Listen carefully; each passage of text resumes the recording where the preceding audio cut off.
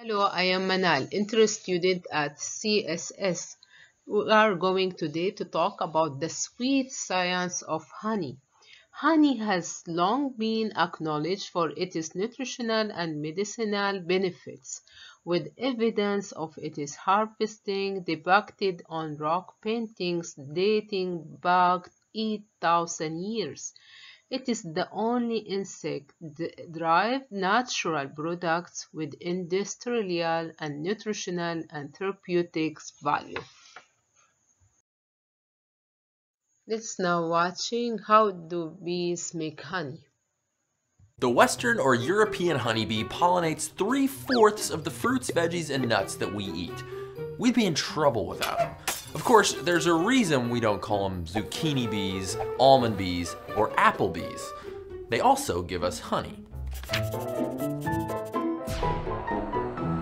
One healthy hive will make and consume more than 50 kilograms of honey in a single year, and that takes a lot of work.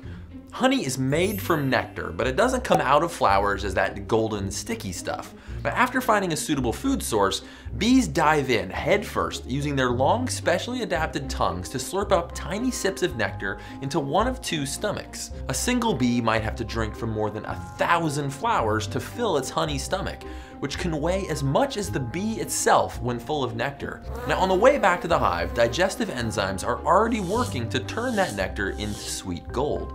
When she returns to the hive, the forager bee will vomit the nectar into the mouth of another worker, and that bee will vomit it into another bee's mouth, and so on. This game of regurgitation telephone is an important part of the honey making process, since each bee adds more digestive enzymes to turn long chains of complex sugars in the raw nectar into simple monosaccharides like fructose and glucose. Now at this point, the nectar is still pretty watery, so the bees beat their wings and create an air current inside the hive to evaporate and thicken the nectar, finally capping the cell with beeswax so the enzyme-rich bee barf can complete its transformation into honey. Because of its low water content and acidic pH, honey isn't a very inviting place for bacteria or yeast spoilage. It has an incredibly long shelf life in the hive or in your pantry. Honey has even been found in Egyptian tombs dating back thousands of years, pretty much unspoiled. Although I wouldn't personally eat it, just in case. For 1 pound of honey, tens of thousands of foraging bees will together fly more than 3 times around the world and visit up to 8 million flowers. That takes teamwork and organization, and although they can't talk, they do communicate with body language. Foragers dance to tell other bees where to find food. A circle dance means flowers are pretty close to the hive, but for food that's farther away, they get their waggle on. There are more than 300 types of honey in the world. It can be smoky, spicy, fruity, or floral, and even as dark as cola. The honey itself, it contains at least 181 components, making it one of the best alternative treatments for wound healing, beauty remedies, and throat infections. Does science say about its ability for improving the health? This is what we are going to see. Honey has a distinctive flavor and it's commonly referred to as a healing honey. Manuka honey has become increasingly popular in recent years, although it's quite expensive. Manuka honey is the honey is made by bees that forage on the flowers of the Manuka bush in New Zealand and some part of Australia. The Manuka honey is contain a unique ingredients. They call it methylglycoside, and this one specifically, which has specific antimicrobial properties, which is why it's commonly referred to as the healing honey. The higher the concentration of MgO, the stronger the antibacterial effect. Sourwood honey is one of the 3 most famous honey in America. It It won the best honey in the world twice, in 2005 and in 2007.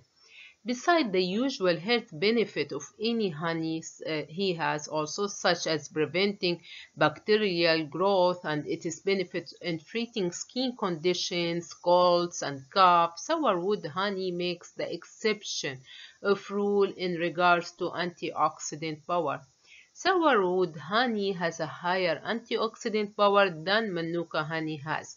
It's well known that the darker honey is the most powerful antioxidant activity it has. Yet sourwood honey is so rare that a good crop sometimes appears only once every decade. Now we are going to show you how to check if your honey is pure or adulterated. These lovely ingredients in honey made by natural can not only sweeten your life, but it is also abundant in minerals and nutrients and living enzymes. If you want to enjoy the benefits of using honey, you must consider its purity before buying. The biggest problem with honey is its quality. It can be quite a challenge to find a good pure honey.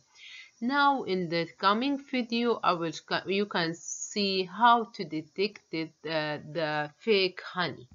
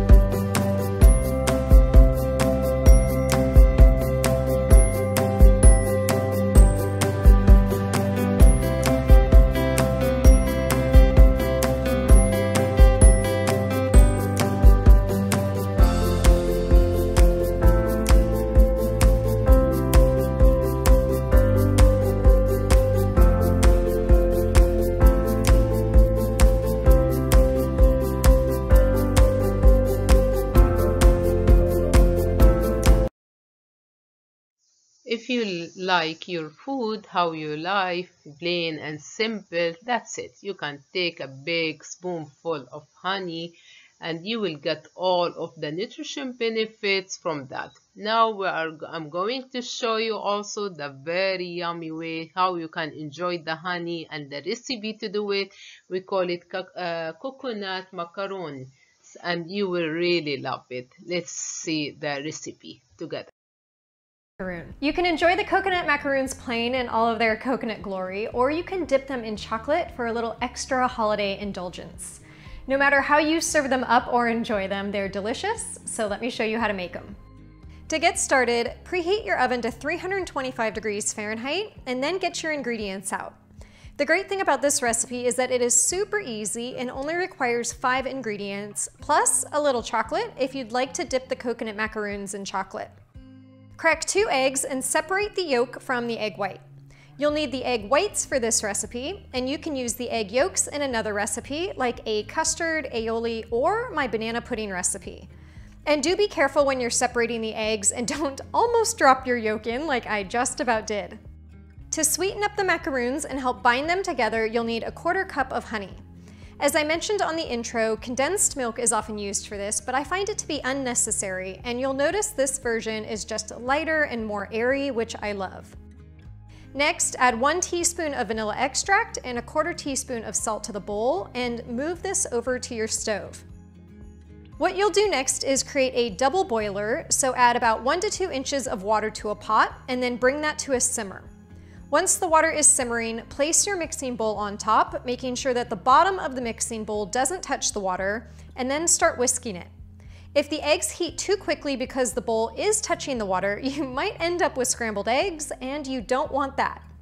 Whisk this mixture for about 5 minutes, or until the honey is fully dissolved and it's a little frothy and warm to the touch.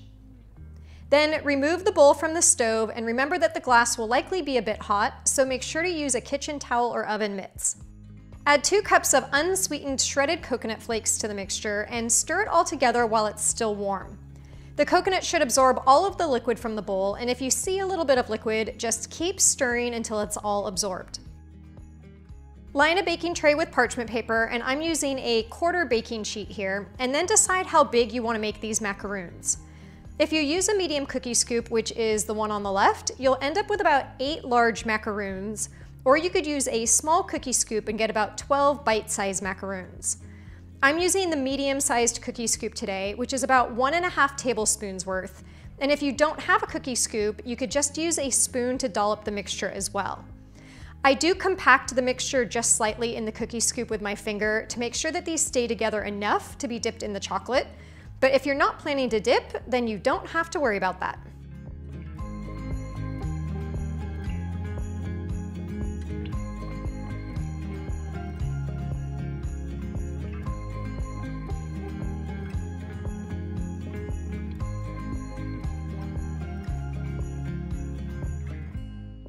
Place the baking tray in the oven and bake the macaroons for about 20 to 25 minutes for the larger size, or slightly less time if you opt for smaller. Because all ovens do cook slightly differently, I recommend watching them more closely after that 15-minute mark, and when they're lightly golden, remove them from the oven. Now this is a really important step. Make sure to let them cool completely on the baking tray. Thank you for listening for my presentation today about sweet honey, and I wish you enjoy it. Thank you and have a nice day.